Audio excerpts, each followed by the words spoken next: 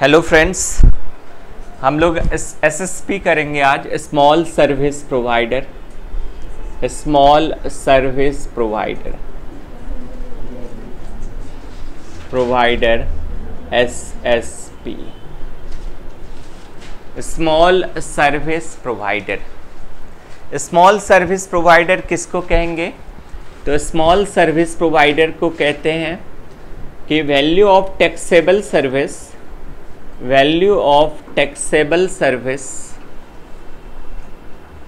in preceding financial year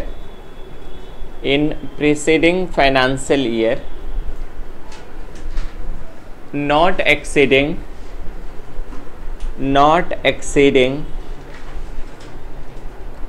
रुपये 10 lakhs।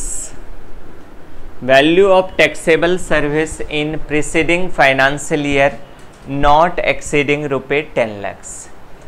Preceding financial year में value of taxable service हमारी 10 लाख से ज़्यादा नहीं है, तो तब हम क्या कहेंगे?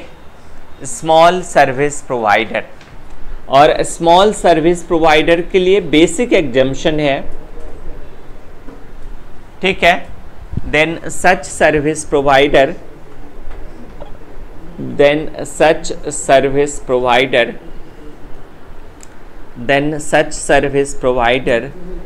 shall be known as small service provider। ठीक है, जिस सर्विस प्रोवाइडर का प्रीसीडिंग फाइनेंशियल ईयर में value of taxable service 10 lakh से ज़्यादा नहीं है, उन सर्विस प्रोवाइडर को क्या कहेंगे? SSP, small service provider. और स्मॉल सर्विस प्रोवाइडर के लिए बेसिक एग्जम्पशन है, basic exemption to SSP up to रुपये 10 lakhs इन फाइनेंशियल ईयर। यानी प्रीसीडिंग फाइनेंशियल ईयर में 10 लाख से ज़्यादा नहीं है तो आपको SSP कहेंगे, और SSP को 10 लाख का बेसिक एग्जम्पशन दिया है। Suppose financial year 2015-16, financial year 2016-17, यहाँ पे हमारा वैल्यू ऑफ टैक्सेबल सर्विस है, value of taxable service. Suppose यहाँ 10 लाख है, यहाँ 15 लाख है, तो अब बताओ क्या यहाँ पे हम SSP हैं या नहीं है? 15 लाख है तब भी प्रीसीडिंग फाइनेंशियल ईयर में, यानी करंट फाइनेंशियल ईयर में वैल्यू ऑफ टैक्सेबल सर्विस हमें नहीं देखना है, प्रीसीडिंग फाइनेंशियल ईयर में देखना है। तो इसके लिए प्रीसीडिंग फाइनेंशियल ये है, और यहाँ पे 10 लाख से ज़्यादा हमारी वैल्यू ऑफ टैक्सेबल सर्विस नहीं है, नॉट एक्सीडिंग 10 lakhs। 10 लाख तक तो हो सकती है, तो 10 लाख से ज़्यादा नहीं है, इसका मतलब हम यहाँ पे SSP हो गए। और SSP के लिए बेसिक एग्जम्पशन क्या है? तो टोटल वैल्यू है, वैल्यू ऑफ टैक्सेबल सर्विस ये हमारा है 15 लाख, और माइनस कर लो लेस बेसिक एग्जम्पशन कितना? 10 लाख। 10 लाख माइनस कर लो, ये रह गया 5 लाख। ये हमारा एसेसेबल वैल्यू है, एसेसेबल वैल्यू। और सर्विस टैक्स कितना होगा?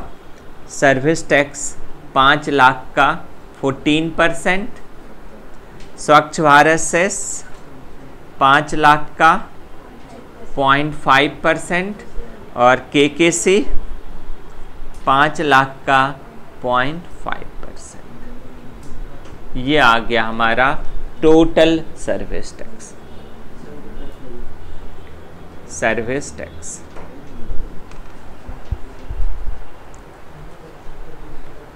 ठीक है,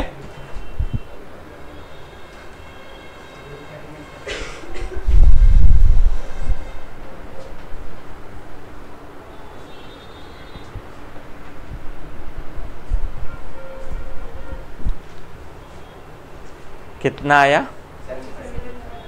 75,000। ये हमारा टोटल सर्विस टैक्स हो गया। ठीक है। और 10 लाख का बेसिक एग्जम्पशन 2 केसेस में नहीं मिलता। 10 लाख का बेसिक एग्जम्पशन इन केसेस में नहीं मिलता। Know basic exemption of know basic exemption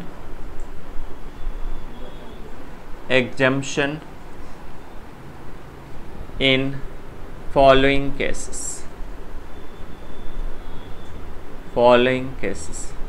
no basic exemption in following cases। In cases में हमें कोई बेसिक एग्जम्पशन नहीं मिलता। इन केसेस में हमें कोई बेसिक एग्जम्पशन नहीं मिलता। पहला केस है केस 1। पहला case when service tax payable under reverse charge mechanism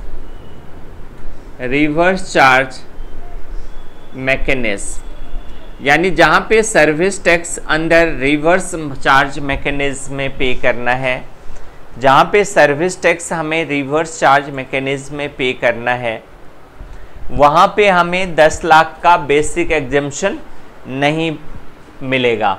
suppose x ने वाई को सर्विस दिया, एक्स हमारा प्रोवाइडर है, वाई हमारा रिसीवर है। एक्स ने वाई को सर्विस दिया है और सर्विस टैक्स की लायबिलिटी वाई के ऊपर है, यानी रिवर्स चार्ज लगता है, रिवर्स चार्ज। तो सपोज एक्स ने वाई को सर्विस दिया है 1 लाख रुपए का और वाई ने सिर्फ 1 लाख की ही सर्विस रिसीव की है। इसके अलावा पूरे साल में कोई और सर्विस वाई ने रिसीव नहीं की। तो क्या 1 लाख पे सर्विस टैक्स पे करेगा वाई? 1 लाख पे वाई सर्विस टैक्स पे करेगा? सिर्फ 1 लाख की सर्विस रिसीव किया है वाई ने, तो वाई 1 लाख पे सर्विस टैक्स पे करेगा, क्योंकि रिवर्स चार्ज के केस में बेसिक एग्जम्पशन नहीं मिलता। तो इसका मतलब रिवर्स चार्ज के केस में service tax payable on 1 lakh on रुपए 1 लाख। क्यों? क्योंकि बेसिक एग्जम्पशन सर्विस रिसीवर को हम नहीं देते। यानी बेसिक एग्जम्पशन किसको मिलता है? सर्विस प्रोवाइडर को। सर्विस प्रोवाइडर बेसिक एग्जम्पशन ले सकता है, सर्विस रिसीवर बेसिक एग्जम्पशन नहीं ले सकता। ये पहला पॉइंट है। सेकंड पॉइंट है, सेकंड केस है जहां हमें बेसिक एग्जम्पशन नहीं मिलता।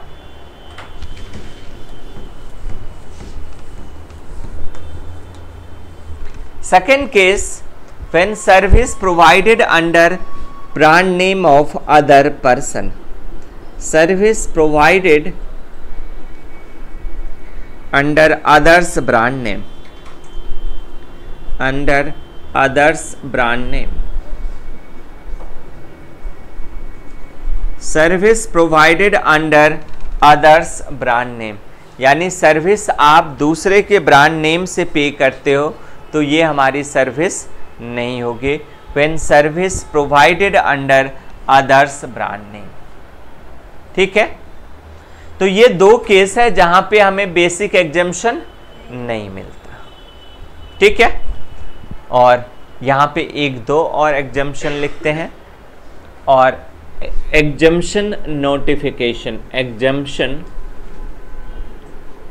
नोटिफिकेशंस,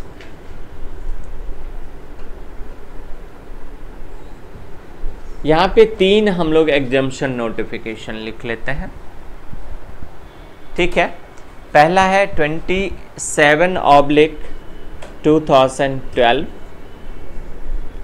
डेटेड 20 जून 2012। ठीक है। और 1 जुलाई से ये इफेक्टिव हुआ with effect from 1 July 2012। Service provided to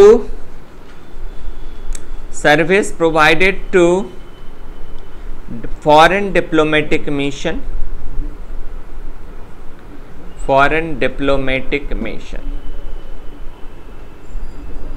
service provided to foreign diplomatic mission, यानी आप फॉरेन डिप्लोमेटिक मिशन को सर्विस दोगे और family service provided to foreign diplomatic mission for official और पर्सनल यूज, चाहे वो ऑफिशियल यूज हो या पर्सनल यूज हो, दोनों माफ है, फॉर ऑफिशियल और पर्सनल यूज, और consular post in India,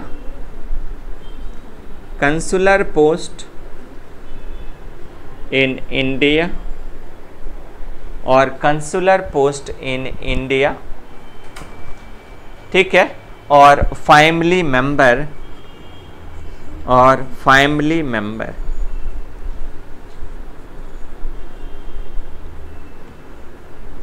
for personal use, ठीक है।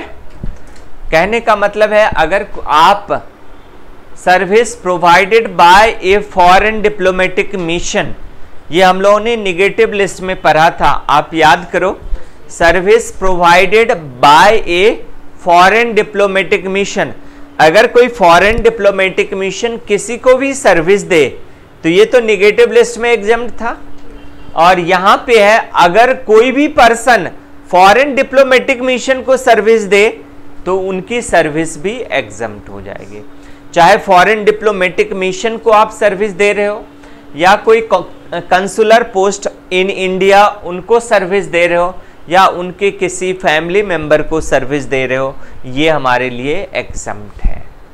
यहाँ कंसुलर पोस्ट इन इंडिया एक अलग से पोस्ट बनाया है, मतलब कंसुलर पोस्ट का रोल है फिनेंशियल रिलेशन डेवलप करना दो कंट्रीज के बीच में। Consular post in India, in consular का काम है कि दो कंट्रीज के बीच में फिनेंशियल रिलेशनशिप डेवलप करना।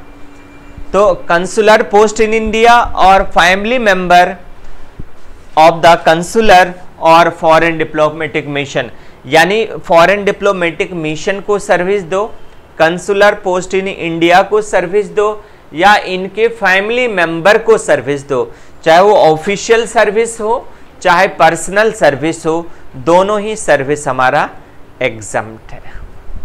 उसके बाद नेक्स्ट नोटिफिकेशन लिखते हैं 22/2013, ठीक है, सॉरी 12/2013, 12 लिखो, 12/2013, ये SCZ के लिए नोटिफिकेशन है, dated 1 July 2013।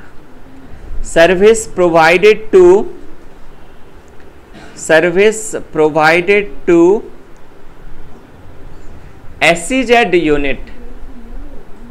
SCZ unit for authorized operation,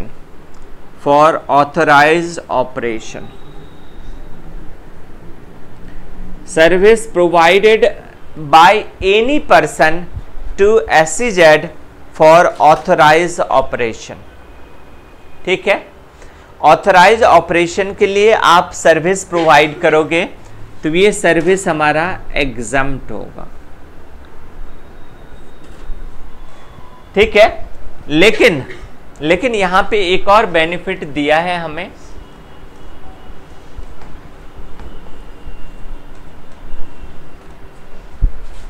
ठीक है, यहां एक और बेनिफिट दिया है, आपने पे किया है तो रिफंड भी मांग सकते हो, और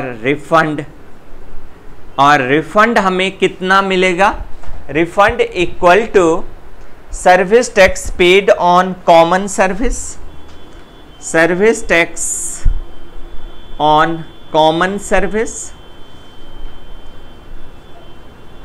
कॉमन सर्विस का मतलब दोनों SEZ में कितना दिया, अदर देन SEZ कितना दिया, multiplied by value of output service in SEZ divided by value of output service in SEZ and domestic tariff area. ठीक है, टोटल सर्विस कितना है, यानी SEZ में आपने कितना सर्विस दिया, ठीक है, और अदर देन SEZ कितना सर्विस है। दोनों सर्विस में जितना SEZ में सर्विस होगा उसके लिए आप रिफंड मांग सकते हो। तो रिफंड आप इतना क्लेम कर सकते हो कि हमारी total service tax on common service, यानी कॉमन सर्विस पे कितना सर्विस, कॉमन सर्विस का मतलब है कि दोनों सर्विस में SEZ में भी सर्विस है, अदर देन SEZ में भी है, कॉमन सर्विस पे कितना सर्विस टैक्स है, उसको बाइफरकेट कर लेते हैं, service in SEZ divided by total service, ये हमारा रिफंड मिल जाएगा। या तो आप एग्जम्पशन ले लो या रिफंड ले लो।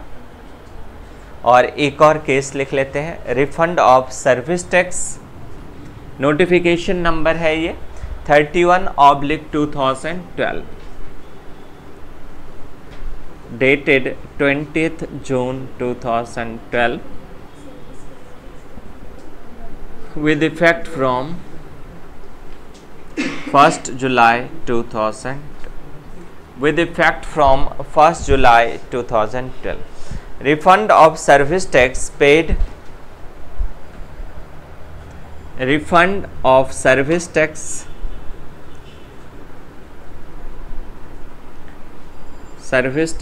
paid on service provided by GTA, paid on service provided by GTA to exporter, यानी GTA ने एक्सपोर्टर को जितना सर्विस दिया है उस पे आप रिफंड मांग सकते हो, यानी रिफंड मिल जाएगा।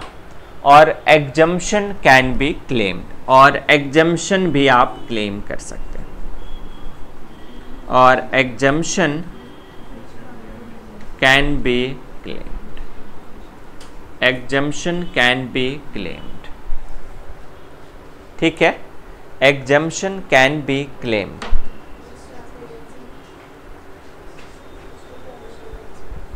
ठीक है, और उसके बाद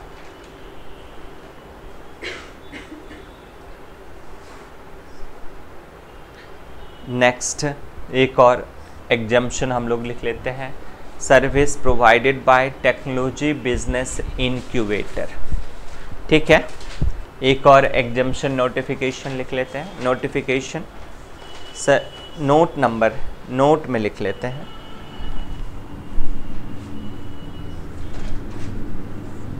service provided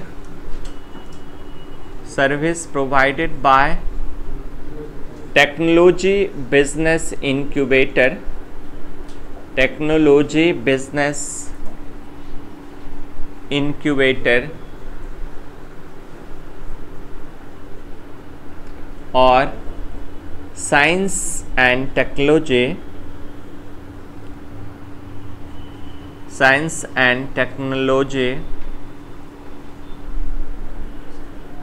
entrepreneur park is exempt. ठीक है, बिजनेस इनक्यूबेटर है, इनक्यूबेटर, ठीक है, technology business incubator, science and technology entrepreneur park, ठीक है, इनकी सर्विस को एग्जम्प्ट कर दिया। ठीक है, इनको सर्विस टैक्स नहीं देना है, इनकी सर्विस फुल्ली एग्जम्प्ट है। टेक्नोलॉजी बिजनेस इंक्यूबेटर का काम है कि बिजनेस सेटअप करके देना। सपोज हमें कोई बिजनेस, कोई इंडस्ट्री सेटअप करनी है, तो मैं खुद अपना इंडस्ट्री सेटअप नहीं कर पाऊंगा, तो इसीलिए टेक्नोलॉजी बिजनेस इंक्यूबेटर को ये काम दे देते हैं। और इंक्यूबेटर का काम होता है कंप्लीट इंडस्ट्री सेटअप करके इंडस्ट्रियलिस्ट को हैंड ओवर करना, इंक्यूबेटर का काम है। तो इंक्यूबेटर की सर्विस को माफ कर दिया है टेक्नोलॉजी बिजनेस इंक्यूबेटर। ठीक है, ओके, थैंक यू।